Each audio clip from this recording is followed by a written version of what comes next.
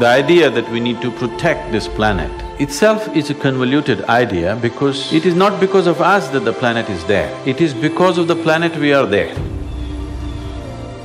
Even to think me and the planet is a completely wrong notion because what you call as myself, the physical presence of who you are, is just an outcrop of this planet. Whatever you experience as a part of yourself, with that nobody has to tell you, please take care of this, anyway you will take care of it. The planet is for all of us and we cannot exist here by ourselves. Our existence here is not because of our economic activity.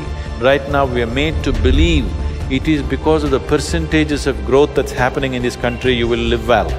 No, we will live well here if everything is green, beautiful, water is flowing, air is pure, we will live well here. This idea has to go into every human being's mind, into every citizen's mind, into every child's mind.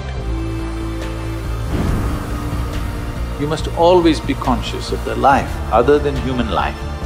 Most people are not even conscious of the human beings, so I'm reminding you, you must be conscious of everything that is alive. A tree, a plant, a blade of grass, a grasshopper hopping, you must be alive to everything.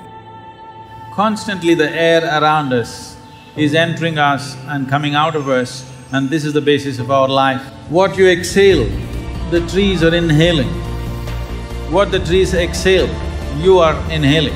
There's a constant transaction going on. If we stop this process of breath for 1 minute, we understand that without transacting with the air around us, we cannot live for a moment. Similarly, on the level of water and on the level of earth, this transaction is going on. So how we keep the atmospheres around us, the water bodies around us, will determine the nature and the quality of our life.